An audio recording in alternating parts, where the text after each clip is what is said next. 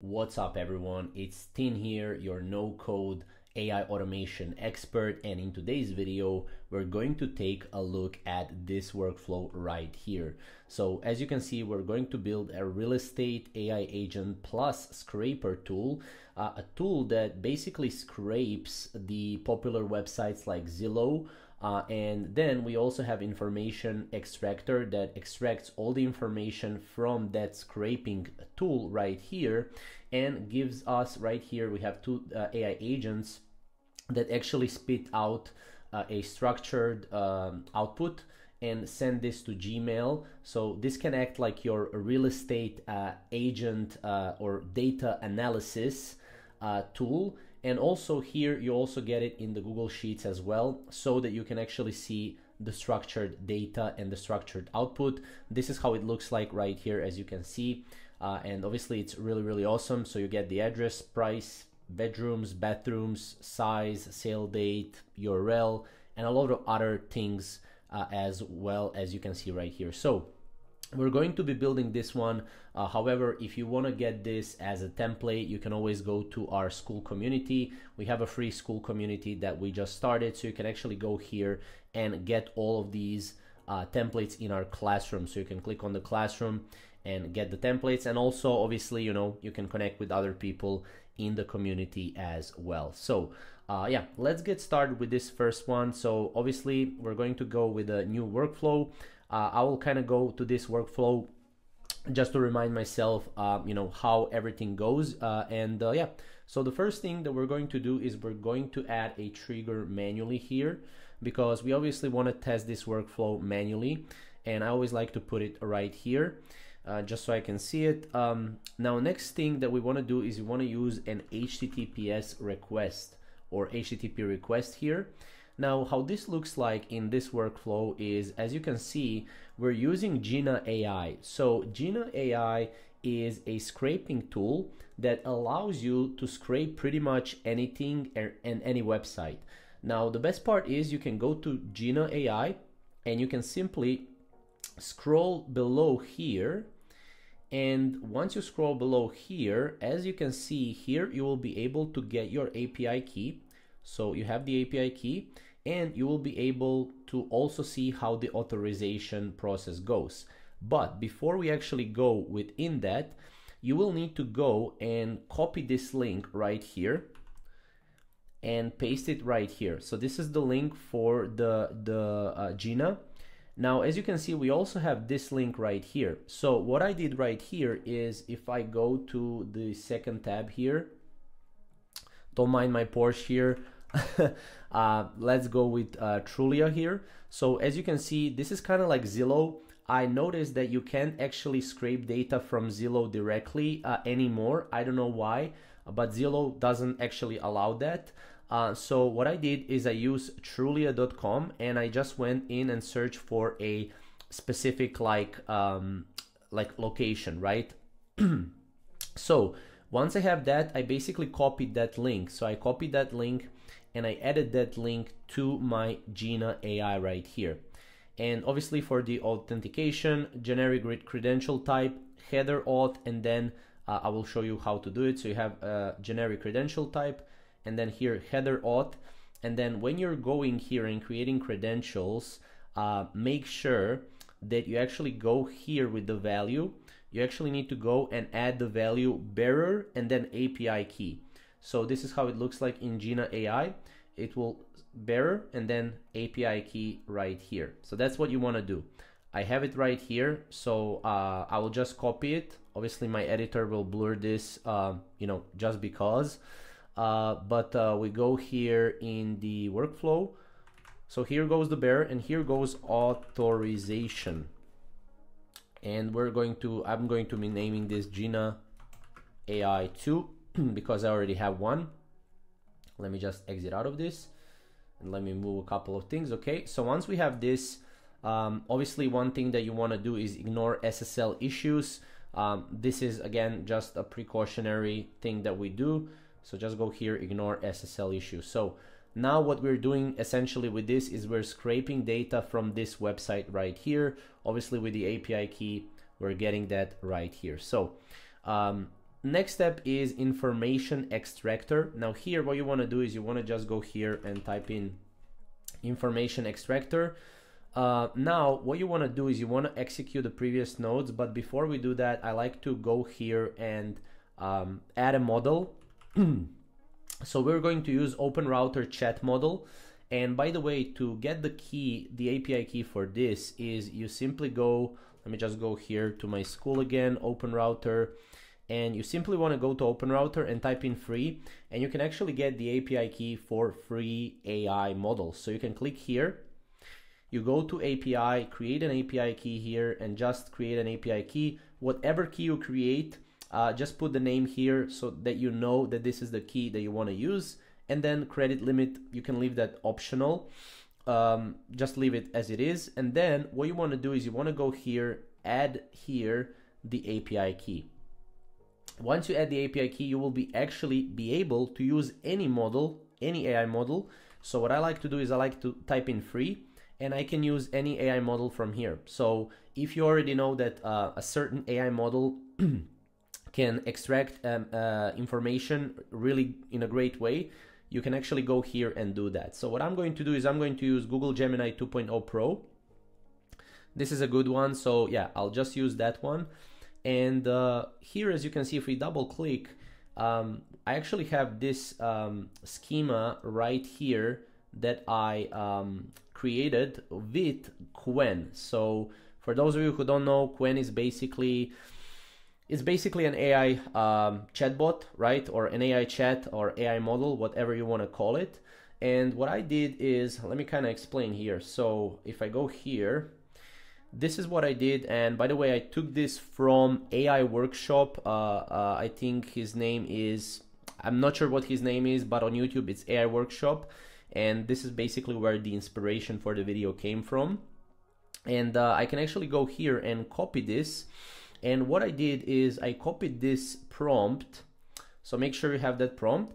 And I said in Qwen, based on that prompt, give me a JSON for this prompt. And then this is basically what I did. And after I did that, it basically gave me a JSON for this prompt, as you can see right here. So what this does is basically it structures the prompts, or not the prompts, the results, so that I get the properties, the results, the type of the properties, items, and stuff like that. So I'm just basically just going to be copying this into my workflow, which is a new workflow. So again, a text file needs to be here, or actually no, the text is something different, sorry. We need to define it below. So this is where it goes. And then we also have a system prompt here, which we're going to use this one. Again, you can use any system prompt you want, depending on that, you know, the system, the AI will do its own thing. In the text, we actually want to execute the previous node. So let's see that. So we'll have to wait a little bit here until we get the previous node. So this previous node is actually going from Jina AI, as we previously showed. And as you can see, this is the data. So we're just going to put the data here. And as you can see, that's exactly how this node looks like. So that's it for that node. Obviously, we can test the step if we want. And you should be able to get something like this. So yeah, let me just go here and let me see what the output will be. So again, it does take some time to actually go and extract the information. It should take around a couple of seconds, relatively quickly. So once we have that, let me just leave that as it is right here. We want to actually go and we want to split out the data. So we basically want to split out the output and results. So this is how it's going to look like. If we go here, this is still going, okay? So it does take some time, but yeah. So from there, as you can see, we're going to just go and split it out. And as you can see, we're waiting for the previous node to be done. So let's wait for that to be done. And then we're going to go here and we're not going to drag anything. We're just going to copy this output and results. and that's how we're going to be testing this out. Now, I don't know why this is doing so long. If it's going so long, you can also change it here to 2.0 flash, let's say, and let's play it here. And let's see what it will came up with. So yeah, for some reason this is not working. It's not working because of the model, most likely.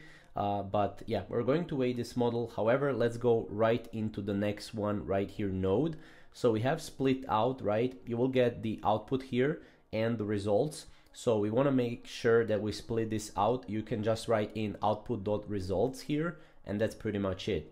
So from there, what we want to do is we want to send all of that information that is happening right here. I'll just pause it for now. All of that information we want to send into Google Sheets. And basically here you will get all the information that is needed for Google Sheets. And this will be information like you know, address, price, bedrooms, bathrooms. So make sure that the same format you use in your Google Sheets. So if it says address with a lowercase a, then just make sure to go and do that. Or if it has like a line, make sure to put that as well. So that's what you want to do, right? And in the Google Sheets, what you want to do is you want to click on the Google Sheets and append rows. So this is how it's going to look like. And from here, just go to Google Sheets. Don't mind the error again, it's because of the AI model here. And then just go append row in sheet. That's what you want to do. Now from the append row, you simply have real estate agent information. This is what my Google Sheet is called. And then from there, I just go with the sheet 1 because sheet 1 is this sheet right here. And then map automatically. Because we are mapping automatically, we want to make sure that this and the data that you get right here is the same. So make sure you use that and make sure you manually add it to your Google Sheet. Now, we actually have that right here. Obviously, you can send this to Google Docs as well. You can send this to any other, any other like application or whatever you want to do. This will again be totally up to you. If you want to send this to Slack later on, even you can send it to Slack. But from there, what we have is we have the information and we want to be able to basically go here. And as you can see, I have like an entire tools agent and I click define below. And here I have the objective. So this is actually my prompt. The AI agent is tasked with analyzing the real estate market to provide actionable insights and recommendations specifically for real estate agents. So as you can see here, we have input data about all properties will come here, and then put the JSON output, which is going to be the JSON output you're getting from the information extractor. So make sure you just put the JSON output there because again, you know, as you can see, the input data about all the properties will come from the JSON information extractor, and then before that it will come from Jina AI, right? So Jina AI will scrape, information extractor will extract information, right? And then the AI agent will go here and have its own objective to actually go and detailedly add the address, the price, the bedrooms, the bathroom size, everything, right?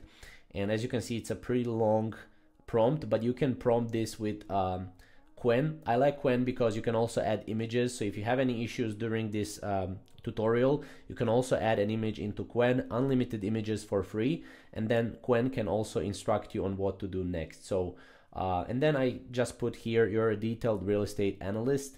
You can put a little bit more effort to it, but I think this will be quite good. So from there, you have another AI agent.